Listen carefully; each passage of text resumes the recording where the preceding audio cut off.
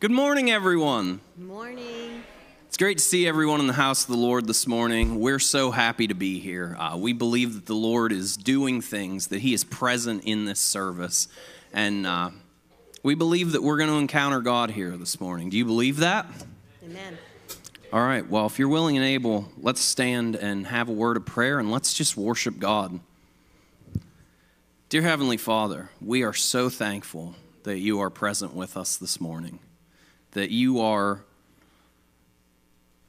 just infinitely loving to this group of people, Lord, to those that are online, to your body of believers, that you just pour out your unfathomable love.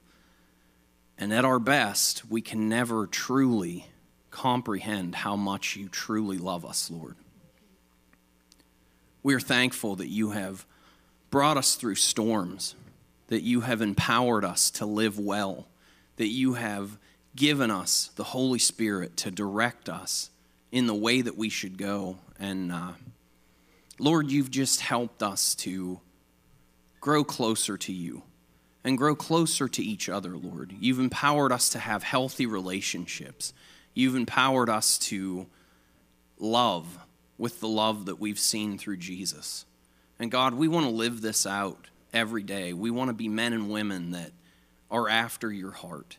And I pray that that would start here this morning as we hear your word, as we sing your praise, that our hearts would be open and receptive to the work of the Holy Spirit, to the leading and the direction that you're just putting into us, Lord, and that we wouldn't harden our heart to that, but we would have soft hearts that are receptive to hear your voice.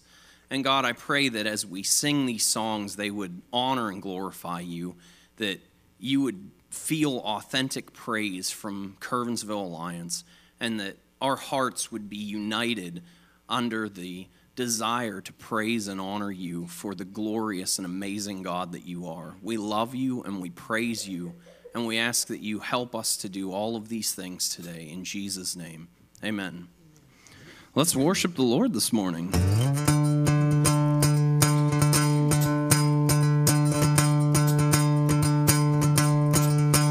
I was buried beneath my shame. Who could carry that kind of weight? It was my tomb till I met you. I was breathing but not alive, and all my failures I tried to hide. It was my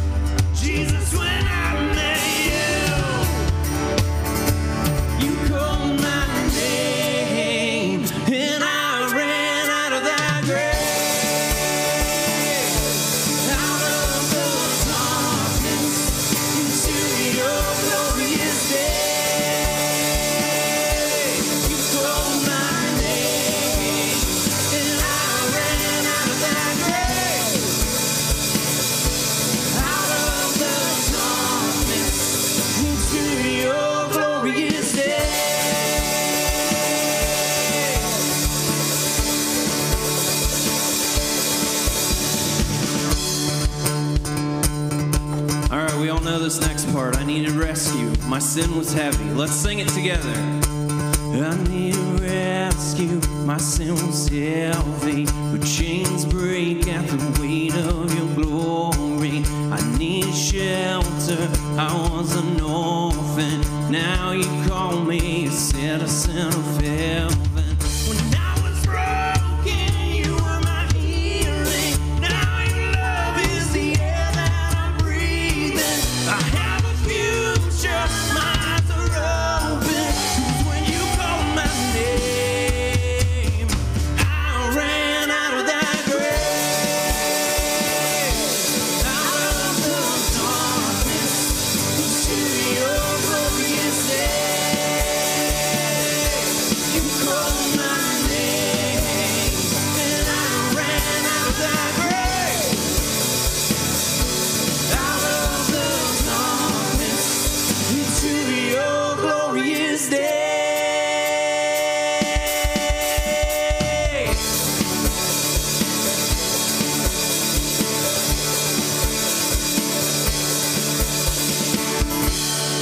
Amen. Let's give the Lord a hand this morning. Thank you, Jesus. You may be seated. Amen. Good morning. Welcome to Kerwinsville Alliance. We're really glad that you're here. You're looking at these flags and you're saying, what is this? Had a guy who served in the military who walked through here and says, I feel like I'm in a dining hall in Kuwait, but that's not where you are. Where you are is at Kerwinsville Alliance, and our missions festival is coming up in a couple weeks, and these are flags representing a number of the countries that we serve with missionaries, and we're really thankful for that opportunity to do that. I'm going to talk to you about that in more detail in a couple minutes, but I do want to remind you that tonight is the first night of our youth group meeting for the fall season, and they call themselves Nightlife, and they meet tonight from 5:30 to 7:30, 7th through 12th grade, and yeah, they're clapping. Is that right? Woohoo! Yeah. Was that the students or the teacher clapping? No, the teacher claps when it's over, right? No, that's great. Yeah, we're really glad. You know, one of the things we do is we provide food sometimes for our teens in Nightlife, and if you can help with that, on the bulletin board near the elevator, sign-up sheet. I saw a lot of names on there. It'd be a great way for you to help out with that. Also, I want to mention that Kids Time starts tonight from 6:30 to 7:30. That's 8-year-olds through 6th grades, and Stacy Senior is managing that. So if you want to participate in that, bringing the kids, that would be great. We need some nursery workers because I want you to do this. Matt McCracken walks by me in the hallway today. Where are you, Matt? Hi, Matt. Matt McCracken walks by me in the hallway and says, look at these kids. Look at these kids. And I want to tell you why these kids are here. Number one, a woman who died, I did her funeral probably 15 or 20 years ago. Her name was Esther Barrett. Esther Barrett prayed and prayed and prayed and prayed that we could fill this building with children, because she loved kids, and she was a Sunday school teacher for like 120 years, like forever, right? And she prayed until her dying day. She was praying for this church, that kids would be here. That's one reason they're here. Another reason we're here is because of you, your volunteers. As volunteers, you make all the difference in the world. We can't do this without volunteers, and we're so thankful for that. And that's the second reason they're here. The third reason they're here is because God's here. And he wants them here. He wants them to learn about him. The most important thing you can give a child is an awareness of God's presence and his great love for them. And so parents are aware of that, and we have kids here as a result of it. So we need volunteers, and some of those volunteers we need are nursery workers. And if you would like to be a nursery worker, right on here there's a phone number for Stacy to call. Is it right? Yeah, it's Stacy. And she'd be glad to talk to you about that. Something we do at Kerwinsville Alliance is all of our workers naturally have all their clearances. Bethany takes care of doing that, and there's no charge if you're a volunteer. We just take care of that. We help you work through the steps of that effectively. And then those clearances that you get, they might be used elsewhere if you have to go to a Little League or something like that. But we'll take the itch, no, the sting, no, the pain. We'll take the pain out of getting your clearances because we're pretty good at that. And we work really hard to ensure that everyone in our ministry, children's ministry, has their clearances, okay? There's a junior high youth retreat. It's actually a middle school youth retreat coming up in October. That's 6th through 8th graders. And that information is here in your bulletin. If you're that age, please jump on board with that. If you have questions, see Milton. Milton, I'm going to make you stand. Would you please stand? This is Milton McDonald. Speak to him if you're that age and you want to go to that retreat. Milton, did they go last year? We did go last year. And it was really boring and terrible and painful. Yeah, that's Yeah. Okay. All right. Thanks, Milton. I appreciate that. Yeah, I understand it's a great retreat, and those kind of things can really be life-changing. And so, if you have opportunity to go to that, and you'd like to go to that, speak to Milton about that. Again, that's for 6th through 8th graders. It's late October that we're doing that, and I can't even remember where it is, but it's out of town that retreat is going to be happening. Hey, Board of Ministries, there's a meeting that's going to come up this week. Don't forget about that meeting. Let me talk to you about yesterday. Yesterday, a group of us went to Mahaffey Camp, which is only 20 minutes from here. It was a guys' men's retreat, and the speaker there, he spoke about, he had 3 different messages he brought. He's kind of a lumberjack kind of guy, Ed is. And he's the kind of guy you wouldn't want to fight, especially if he's holding an axe. You're probably okay if he has one of those sanders. What's that sander called again? An angle grinder, yeah. Because he found, do you know that you can buy this? You can buy a chainsaw blade for an angle grinder. Did you know that? And Ed found out you can operate that without the guard in place. And when you operate that without the guard in place, you get to go to the emergency room. And so that was kind of interesting. He told us about that. But he's the kind of guy he really motivates men well. And he spoke yesterday. He brought with him something I'd never heard of before. It's called a brush axe. In fact, he gave away 4 or 5 of those yesterday. And it's an antique tool, and you've got to be a man to use. You got to be tough to use it. And you take it and you can cut out the brush with it. It's like an axe, but the end of it has kind of a hook on it instead of just a single blade. And he said, so the first thing, guys, what you need to do is you need to clear the brush out of your life. And he's talking about the sin in your life. He talked to us about that. And then the next thing he said is that you have to build your life. And you need to build good structures in your life. And the third thing he said was that you're going to need to fight to keep those structures in place. And you know, you hear about that, you're like, oh yeah, teaching men to fight and stuff. You don't have to teach men to fight. They just do that naturally. You have to teach them to fight the right way.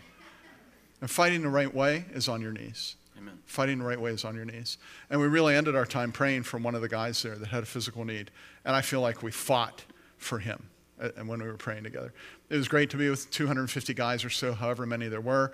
We're all in teams, and my team, we really performed the best, but we came in 19th. I don't know how that happened.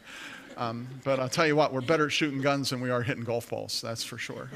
There was a lot of different places to go and enjoy.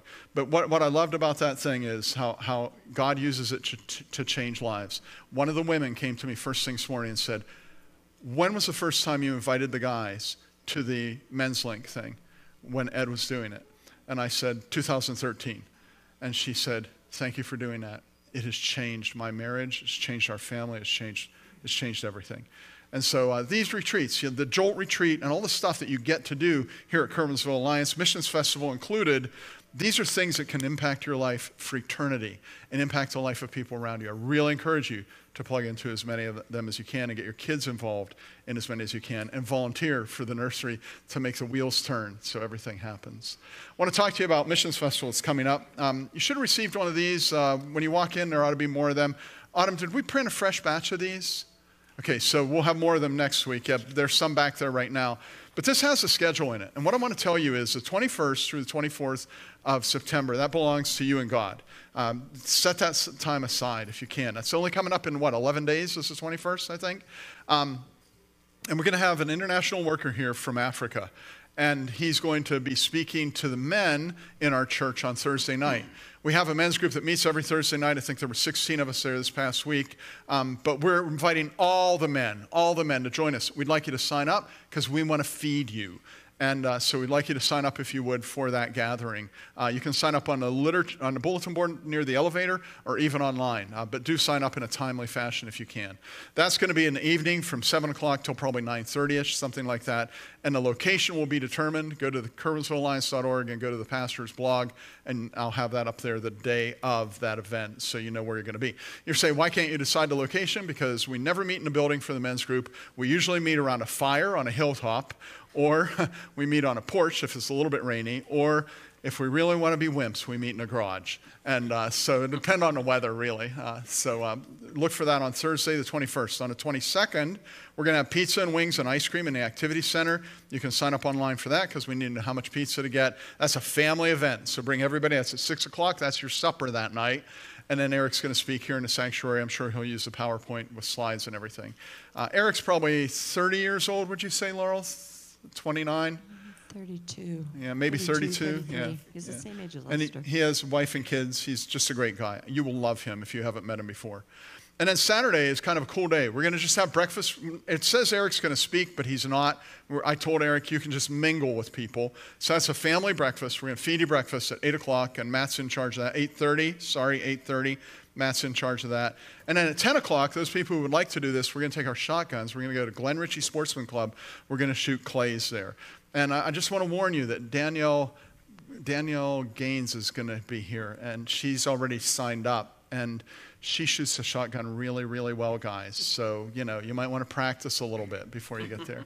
But it's just a fun time to be with Eric, the international worker, and to be together. That'll be from 10 o'clock till noon at Glen Ritchie Sportsman Club. And then that evening, it's a youth activity at 7 o'clock at the church, so teens can be involved in that. There may be guns involved in that as well, but they're Nerf guns, so I think we'll be okay there. And then Sunday morning is Sunday morning. I'll let you read about that. Do think about how you're going to respond to this. If you're called or someone in your family is called to ministry internationally, listen to the heartbeat of that call and engage in it. If you're called to give, listen to the heartbeat of that call. Listen to God's Spirit speak to you. That's why we have these things, so he can talk to you. Okay? Let me talk to you about a couple things we're praying for at Kerwinsville Alliance. There's 100 on the list. I'm just going to highlight a couple of them. Becky Baroni had surgery, and she is here this morning. And where are you, Becky? I'm looking for you. There she is. And she is filled to overflowing with joy, right? Good surgery, good outcome. Her husband looked at her on the way home and said, that was prayer, man. That was prayer. And so we're really praising God about that. Also, do be praying for Doug Vaughn with a physical need. And remember Andy Fraley recovering from surgery and Angie Broad as well. Don't forget about Janet Billett. Be praying for her. She's having chemotherapy. Yes. And so pray for her regarding that if you would. I'm just going to highlight a couple more on here. Sean and Pamela are not here this morning. They're expecting. Remember that. And, of course, B&E are expecting. Remember that. As you're praying regarding B&E, that's my daughter and her husband who are overseas. We're going there in October. That's when the baby's due. We just need you to pray that that baby will stay put until we get there. That's the big request, okay? And so be praying about that if you would. All right? Great. There's other things to pray about. I'm going to let you read those on your own. I'm going to ask those who are going to be taking the offering this morning if you would come at this time. I also want to say to you that if you're visiting Kerwinsville Alliance, this is a time when those of us who call Kerwinsville Alliance our church home give our tithes and offering. If you're visiting, we certainly don't expect you to give. You're our guests, and we want you to just enjoy the presence of God here this morning, and we trust that that will indeed happen. We're thankful that you're with us this morning. I'm going to ask Tim Smay, our outreach coordinator, if he would ask God to bless the offering this morning. Tim? God, we are grateful to be here today. Lord, we just ask that you would bless our time here together. You would Pastor Steve for this message, and we also ask that you would bless these offerings that we give and use them for your glory. In Jesus' name, amen. Amen. Once you've added your offering, feel free to stand with us. We're going to continue to worship the Lord and just celebrate who Jesus is this morning. Oh, my words fall short. I've got nothing new. How could I express all my gratitude? I could sing these songs as I often do. Every song must end, and you never do. So I throw up my hands and praise you again and again, 'cause all that I have is a hallelujah.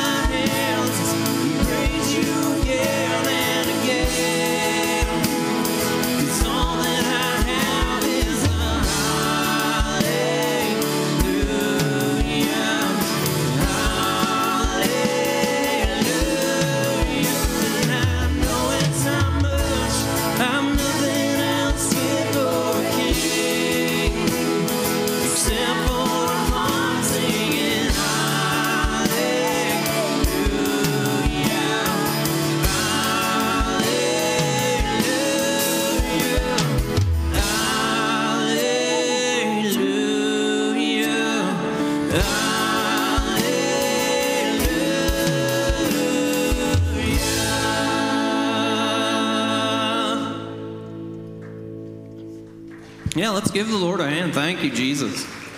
Amen. You may be seated. That song always reminds me of, if you're familiar with the Christmas tune, The Little Drummer Boy.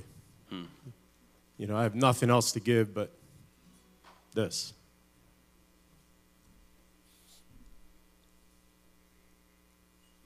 Let us pray.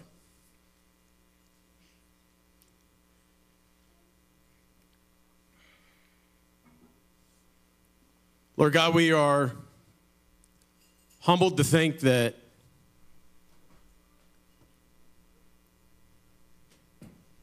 in your sovereignty, in your infinite wisdom, that you, God, would desire to have a relationship with us. We cannot get our finite minds wrapped around that. We'd probably drive ourselves crazy trying to figure it out. So God, instead, what we do is we just ask that you would give us childlike faith. Regardless of our age, that we would see that you cared for us enough, that you would come to earth, born of a virgin. You lived a sinless life. You interacted with a bunch of mess-ups and goof-offs like us to redeem us, to be with us, to save us. Thank you, Lord. That even now you don't leave us as orphans, God, but you've baptized us with your Holy Spirit. And you walk with us daily, communicating with us, nudging us, interacting with us, comforting us, encouraging us, challenging us. And we have the promise that you will return as a reigning king. Jesus, we thank you for this amazing truth. And it's this foundational truth, this rock that we should be building our lives upon. And as we discussed in Sunday school this morning, we should not be adding to it. Because when we do that, we're just putting hay that's going to burn up anyways. It's not going to last. So instead, God, may we fix our lives. May we anchor ourselves to the lordship of Christ in all things. I pray, God, for all of us in this building this morning, that we would have a deep awareness in our hearts and our minds, in the very core of our beings, that you fight for us. Thank you, Jesus. That you love us where we are, and you want so much more for us. You want us to experience the fruits of the Spirit of love and joy and peace and patience, self-control, goodness.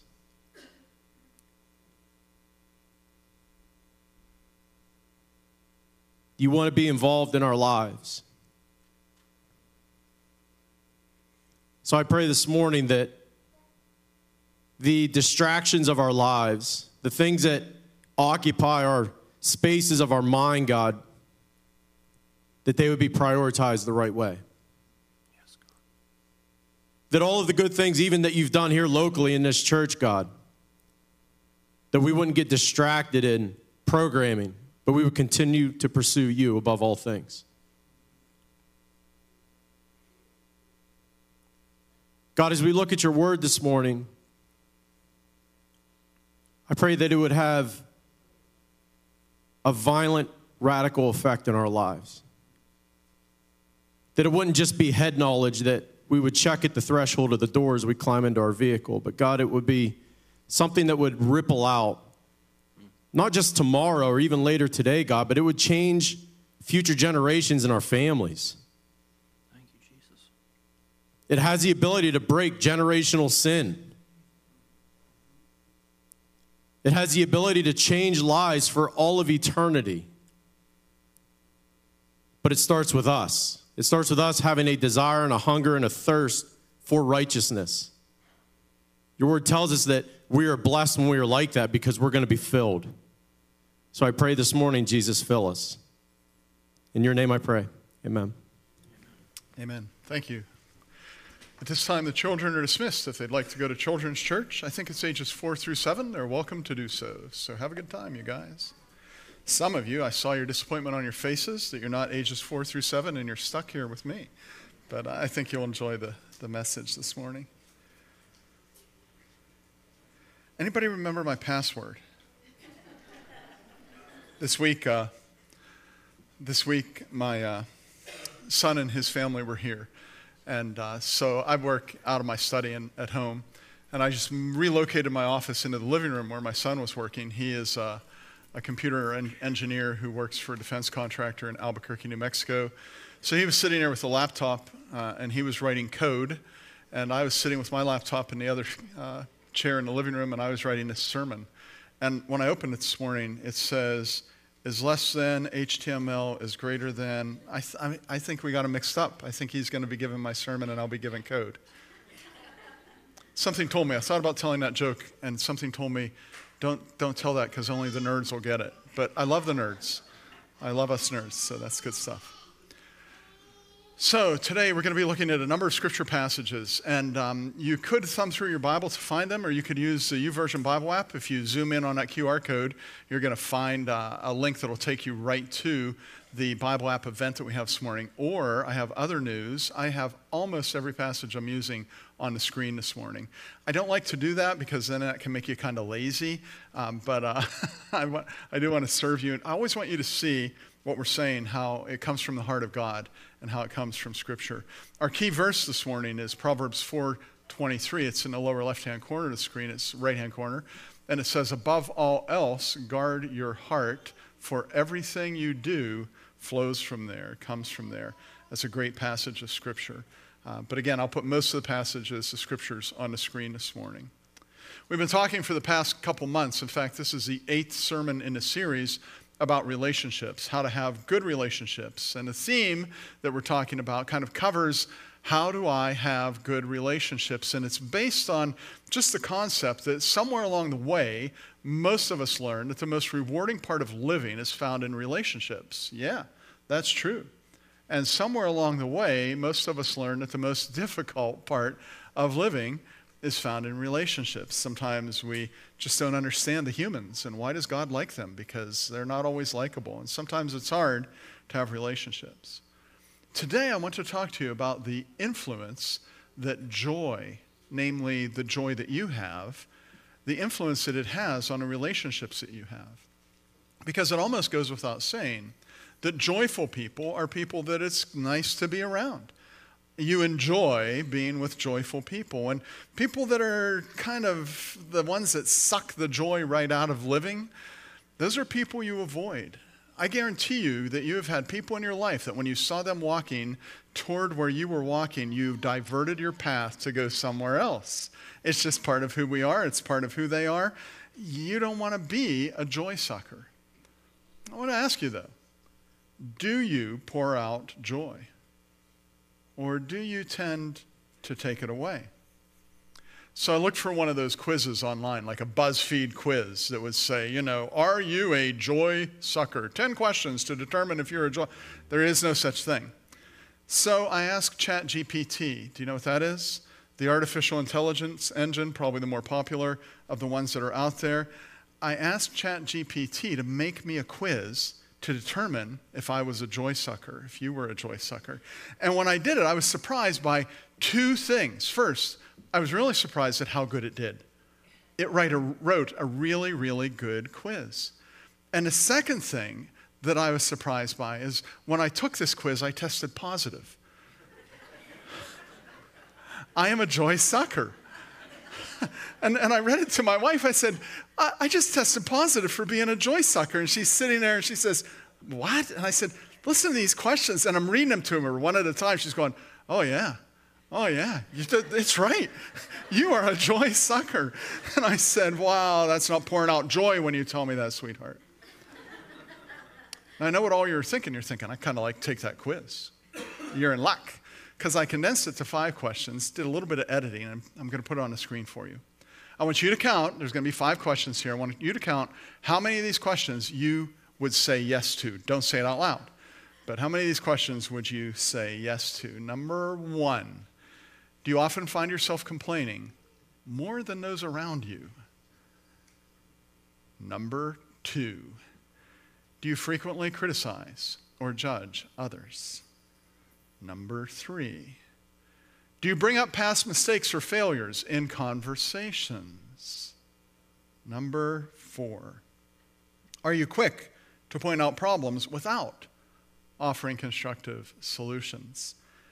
And number 5, are you a pessimist who regards yourself as a realist? I'm going to admit I tweaked that one a little bit. Yeah. So how'd you do? If you got 1 yes on this, congratulations. You're probably not a joy sucker. That's really good. If you got 2 or 3 yeses on this, you might want to look into how others are viewing you and how you're being perceived. And if you got 4 or 5 off of these, this explains a question you've always wanted. Why? You've always wanted to know, why am I never invited to my own birthday party? Why, right? Yeah. Okay, now quizzes like this, whether they're written by the artificial intelligence or they're written by professionals, they really have very little meaning. In fact, they're not even written to have meaning. The whole purpose of questions like this is to get you thinking about the subject. Am I a person who pours out joy or not?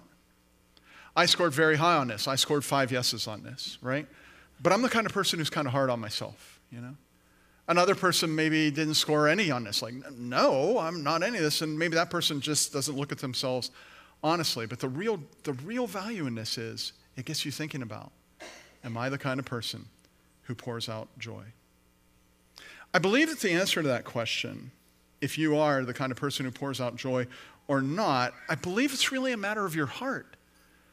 Jesus says it's not what goes into a person that makes them clean or unclean. It's what comes out, because out of your heart, that's really showing what you're made of.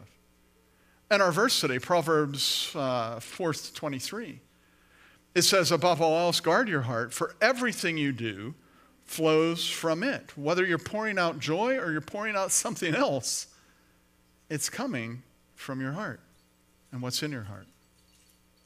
It'd probably be good for us to talk about, what is the difference between joy pouring and joy sucking? And when you think about this, it kind of makes sense. I think one of the fundamental differences is it's a matter of grace versus criticism. Jesus is the embodiment of grace, and he poured out joy. Satan is not the embodiment of grace. In fact, he is the accuser. If you happen to be reading the book of Revelation, along about chapter 12 in verse 10, John writes these words. He says, then I heard a loud voice in heaven say, now have come the salvation and power and the kingdom of God and the authority of his Messiah. And then he says, for the accuser of our brothers and sisters, who accuses them before God day and night, has been hurled down. That's Satan, the accuser. He's the accuser of the brothers and sisters. Jesus pours out joy. Satan sucks the joy right out of the room. Jesus is gracious. Satan wants to criticize and condemn. Jesus, in his graciousness, makes people into joy pourers by making them gracious. Joy suckers, they're critical and condemning of everyone. I wish I could remember who this was. It was an NFL football player. And I heard him being interviewed. And he had been playing for a team that was not successful. And he had been traded to the Pittsburgh Steelers. And he was talking about the difference between Team A and Team B. And when he was on the other team, they weren't winning ever. And so going into the locker room the following Monday wasn't a real joy. But here he comes to the Steelers, and he has high hopes. He's like, it's going to be different to be with a team that's winning, because the Steelers were doing well at that time. And so he came to the Steelers, and wouldn't you know, the very first game he played with the Pittsburgh Steelers, they lost. And he's like, I don't want to go into that locker room. I hate going into the locker room after you lose. Because in my old team, when you walk through the doors after you lose, you don't say a word. Because the coaches, they're going to just level criticism at everybody. And the other players, they're just going to be trying to blame everybody else. And if the owner shows up, he's going to suck the joy right out of the room. You don't want to be there. But that first day after a loss, he came into the Steeler locker room, and the players were laughing and joking. He's looking around and he's like, we're going to get in trouble. We can't be laughing and joking after a loss. They've just lost a game, and they're laughing and joking. They seem to have lost the game but held on to the joy. And he said, we sat down, we looked at the relevant tape, and we went to work to face the next week. It was a whole different environment, he said. It was an environment of grace instead of criticism. Criticism has its place. When it is embedded into an organization, or when it is deeply rooted in a family, or when it is part of your being, when criticism is part of who you are, then joy is absent, and evidently so is winning. Grace brings joy. What was that Jesus said to the woman caught in adultery? Neither do I condemn you, Jesus declared. Go now and leave your life of sin. The passage doesn't say this, but what Jesus did, he had knelt down in the ground and he wrote some things. We don't know what he wrote. After everyone left, when he was saying, neither do I condemn you, he had a big bucket of joy and he's pouring it out on top of her. Not literally, but spiritually and emotionally. You can bet that woman felt completely different after that gracious interaction with Jesus. Being critical, that's joy-sucking. Being gracious, that's pouring out joy. And as I read Proverbs 4:23, I see it's really a matter of my heart that makes a difference. Gentleness and insistence are part of this contrast we're talking about between joy pouring and joy sucking. Insistent people are demanding people. They're pushy people. They're adamant about things. They're unrelenting about things, and they're inflexible, and they're joyless. Someone has said that gentleness is joy outwardly expressed. Demanding people don't pour that out, but gentle people pour out joy generously. Philippians 4, chapter 5, the Apostle Paul is writing, and he says a verse that you may be familiar with. He says, let your gentleness be evident to all, the Lord is near. And I was thinking about that, and I never really understood why those two sentences are back to back that way. I mean, let your gentleness be evident to all, the Lord is near. What does that have to do with my gentleness? Oh, I know, maybe it's this. Let your gentleness be evident to all because the Lord is near and he's watching. I don't think so. I don't think that would evoke gentleness in me, maybe a little paranoia, but not gentleness. I have a feeling that what Jesus is saying is that when you are gentle and when you are not demanding, you are joyful, and you can be joyful because God is with you. And God will fight your battles when you're gentle. Vengeance is mine, saith the Lord. When I was young, that used to disappoint me because I really wanted to get even. I wanted to be Josie Wales, right?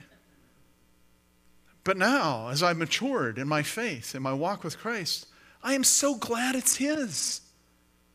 He's with me. He'll take care of fighting those battles.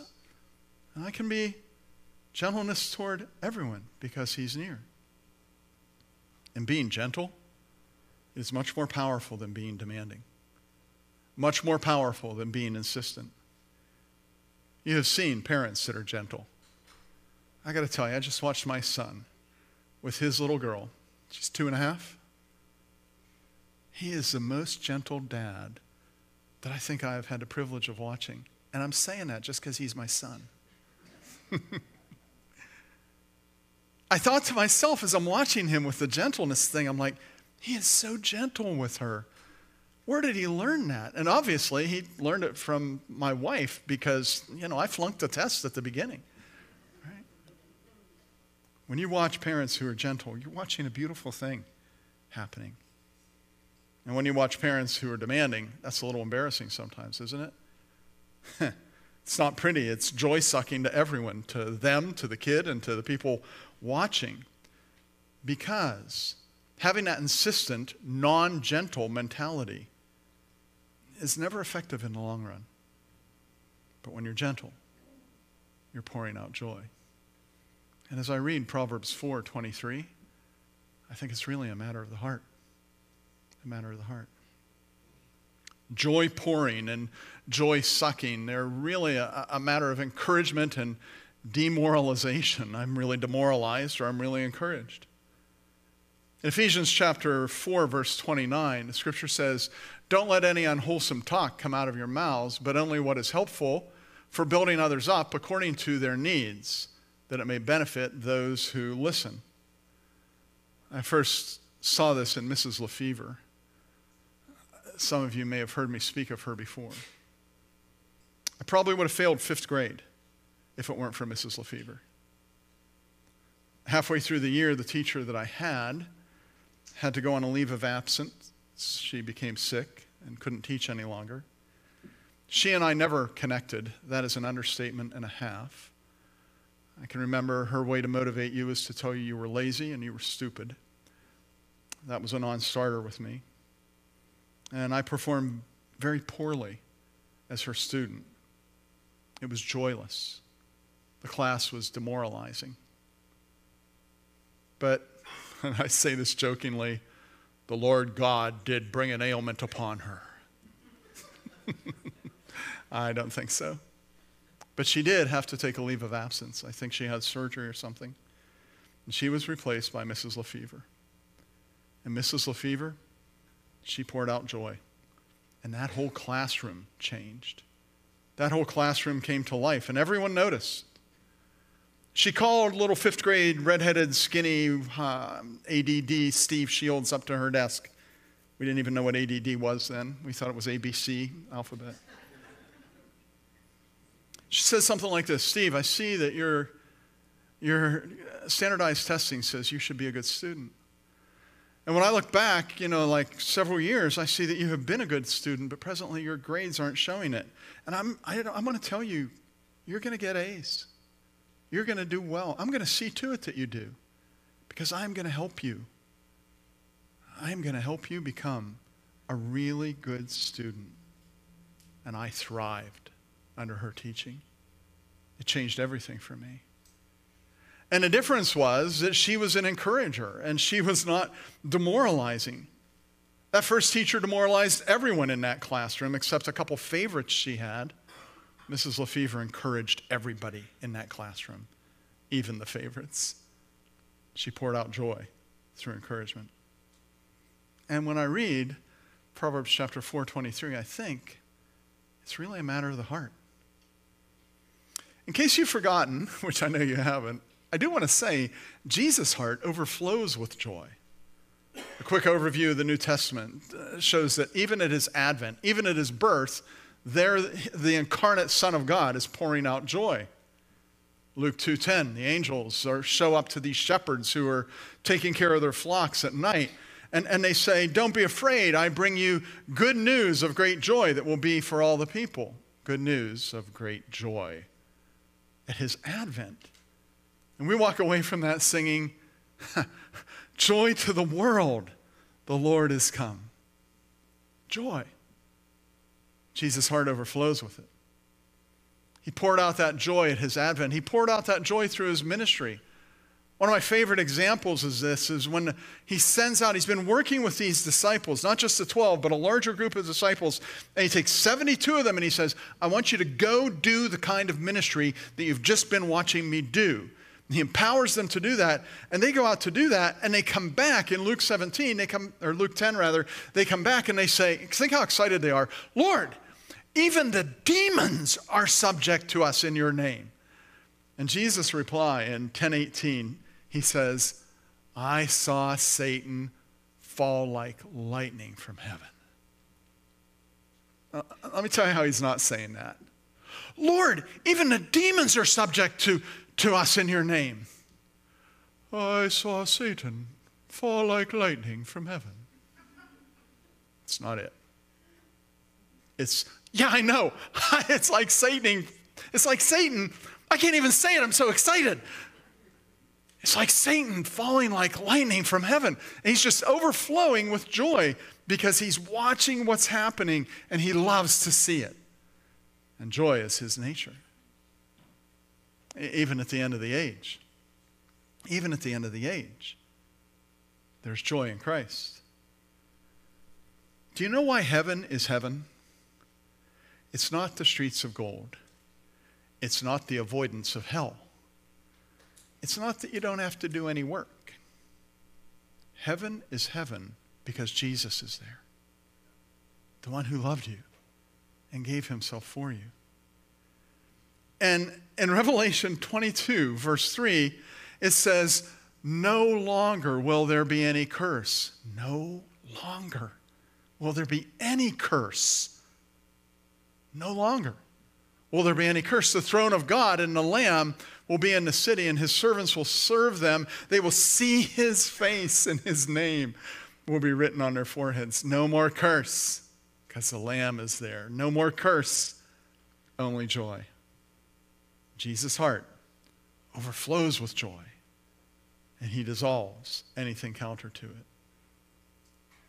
I want to be like Jesus, but frankly, I failed the quiz. I failed the quiz. I'm a joy sucker. ChatGPT says so. And it's the artificial intelligence. It's got to be right, right? I don't know. I don't think it's right. Maybe. But I do know this. It'd be good for me, and probably good for you, to give some consideration on how do we get joy that we can pour out? Where do we get it? How do we find it? Where can I take my bucket to fill it up with joy so that I can pour it out on others? And I think I know doggone well it begins with the cross of Christ. Everything good does. It begins with God.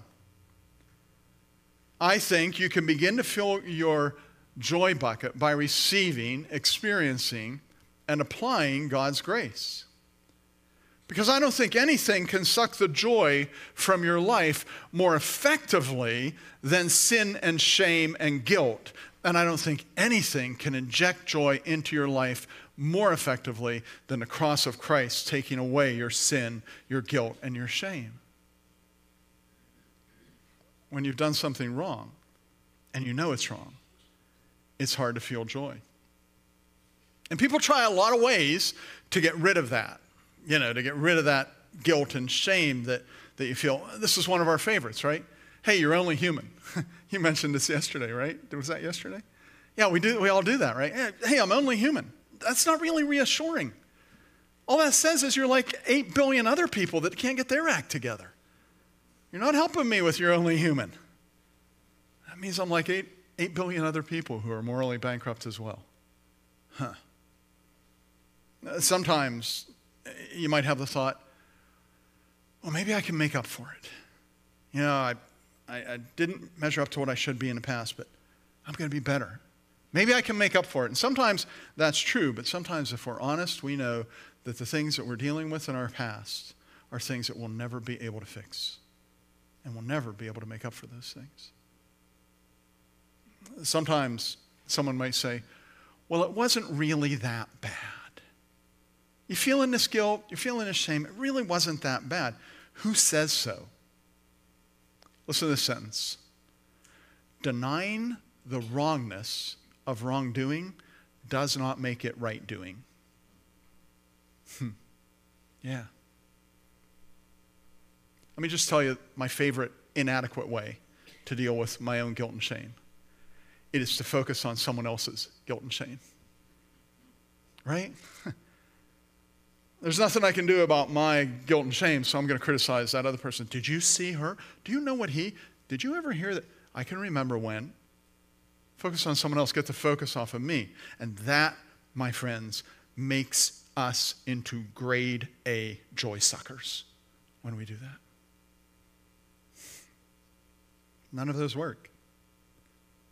Christ is the only way to dispose of your guilt and shame. And when you recognize that his death on the cross was there as a payment for you and your guilt and shame, and when you in your heart turn to him, trusting him to forgive you, we say you are saved. That's what it means to be saved. What it means is you receive his grace and you receive his mercy and his forgiveness that you really don't deserve, but he gives it freely, and that fills me with joy. You mean I can be forgiven by the God of heaven and earth? Wow, I will take that. And when you experience God's grace, you find grace to pour out in the form of joy to others. And even those who, I was saved a long time ago, like 40 years ago or whatever, you can still come and fill your bucket with the joy of God's grace. That is one of the reasons we come to church and gather here, to be reminded of God's grace. That is why we interact together at church fellowships. It's why we do everything together. We do ministry together. It's the value of Kerwinsville Alliance. We don't go off just doing whatever we want to do ministry-wise. We work together to do it because we find joy in the grace that we experience as we interact. It's why we sing songs like Amazing Grace, how sweet the sound that saved a wretch like me. It's because we want to be reminded of that grace, because when we receive, experience, and apply God's grace, then we find grace to pour out his joy upon others.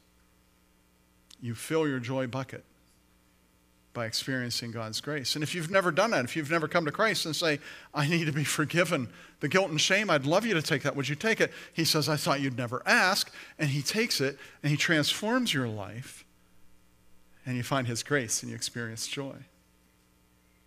You find it by experiencing God's grace and applying it to your life.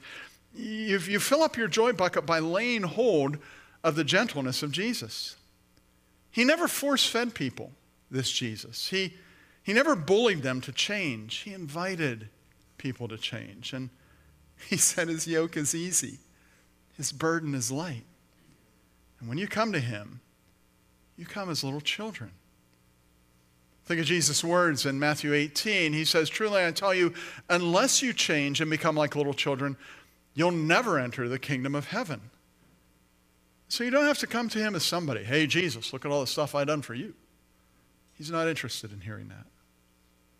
You come to him like a little child, willing to ask for help, looking to embrace the wonder of grace and gentleness that is in him, open-hearted toward his joy. And you can do that. You can come to him like a little child because he is trustworthy. You can trust him. He is gentle. And when you embrace the gentleness of Jesus, it changes who you are. One of our small groups on Thursdays is reading Gentle and Lowly by Dane Ortland. I read that and taught it in a small group a year or two ago. I got a different perspective on the gentleness of Jesus that changed who I am. I can't imagine how bad I would have flunked the test before I read that book. His gentleness gives you joy to pour out on others. You can begin to fill your bucket and continue doing so by simply encouraging others. Look for the good in others and tell them you see it. Did you hear that sentence? Look for the good in others and tell them you see it. When I tell you that, when I say look for the good in others, it's kind of like telling a little kid, say thank you. I never remember to say thank you, and I hate it. Well, I shouldn't say never. I often forget to say thank you. That's more accurate. And I hate it when I do that. Like the person's already out of the room, and I'm like, I forgot to tell her thank you. Because saying thank you doesn't come automatically. You have to remind yourself and discipline yourself to do that, and that helps you be a grateful person and have a grateful heart. You have to remind yourself and discipline yourself to look for the good in others, just like you have to remind yourself and discipline yourself to say thank you. It doesn't come naturally. And so you have to choose to do that. And the best time to look to do that is when you're seeing the bad in others. They forgot that appointment they were supposed to have with me, or whatever it is. That's a great time to say, God, remind me of the good in them. Help me find the good in it. Help me see the good in them. And I just have to tell you, if you will look, you will see the good in that other person. It may be hard to see, but there's a good chance that it's there. And when you see God's goodness in others, you are encouraged, and you're able to encourage them with sincerity. You can pour out joy, encourage them. So I had another discussion with ChatGPT. I asked it to make me another quiz. I told it that I would like a quiz about whether or not I'm a joy spreader. Do I pour out joy? Let's take the quiz. Number 1. Do you react with genuine enthusiasm when a friend shares good news with you? I think I do. Number 2. Do you try to approach difficult situations or conflicts with empathy and willingness to find a solution? Yeah, I think so. Number 3. Have you given someone a compliment or expressed your appreciation for them within the past week? I think I need 10 yeses on that one. Number 4. Do you try to learn from your setbacks and challenges and move on? I like that the word try is there, so yeah. Yeah, I do. Number 5. Do you actively seek out ways to bring happiness to those around you? Yeah. Man, the ChatGPT is really messed up because 20 minutes ago it told me that I was a joy sucker, and here it tells me I'm a joy spreader. What is going on? Right? The test means nothing. We're focusing your attention. We're thinking about the subject. I want to pray that you and I would be people who pour out joy that is genuine because it comes from the awareness of the grace we have received from Christ. I want to pray that you and I would be people who pour out joy that comes from having experienced the gentleness of Jesus and his non-demanding interaction with us. And I want to pray that you and I will be people who pour out joy because we've taken the time to look and see the beauty around us and the good in others, and that joy would flow from us. That's a pretty good thing to pray for. If you want to join me in praying for that, let's stand together.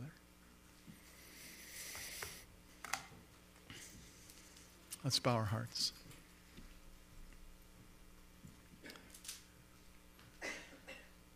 Above all else, you tell us, God, guard your heart, for everything you do flows from it.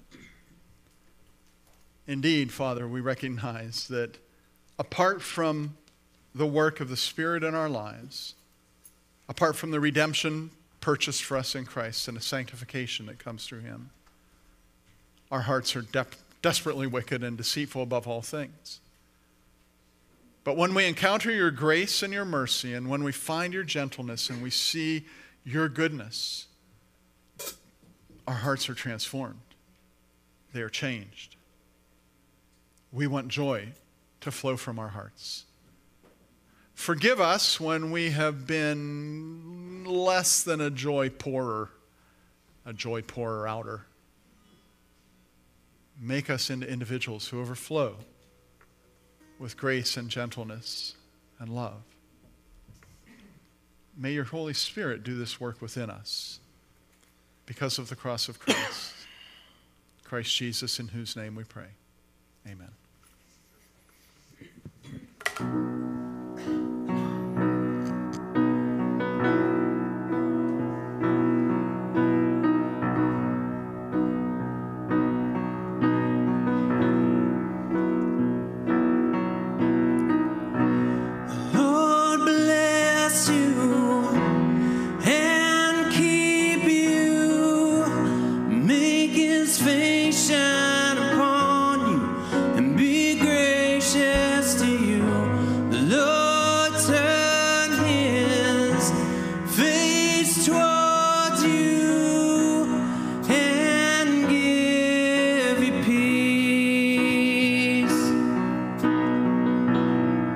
Sing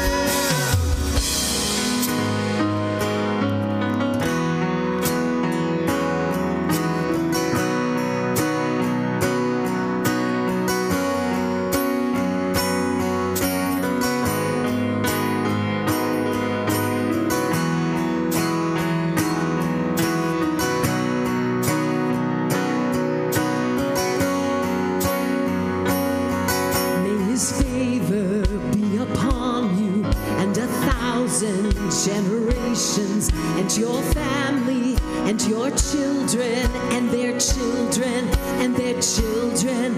May his favor be upon you and 1,000 generations, and your family and your children and their children and their children.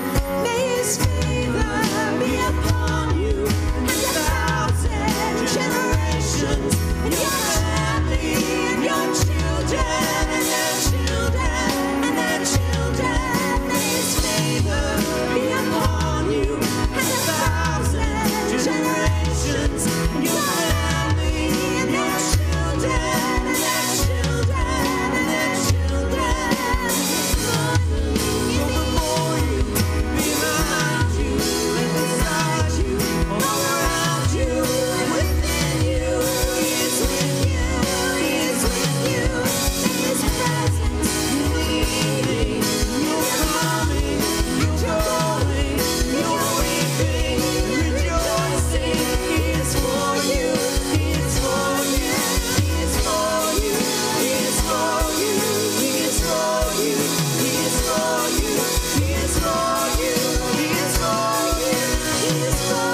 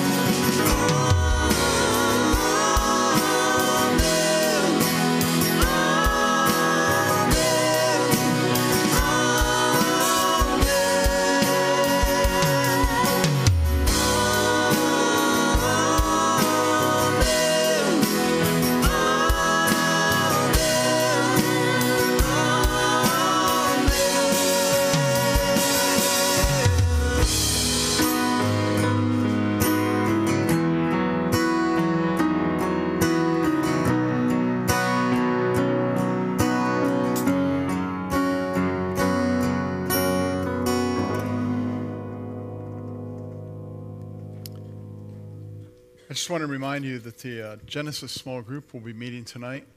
I think we meet at 6:30. Is that correct? I'll let you know. So you're welcome to join us for that. I also want to ask Brian if he would conclude our time in prayer. Brian?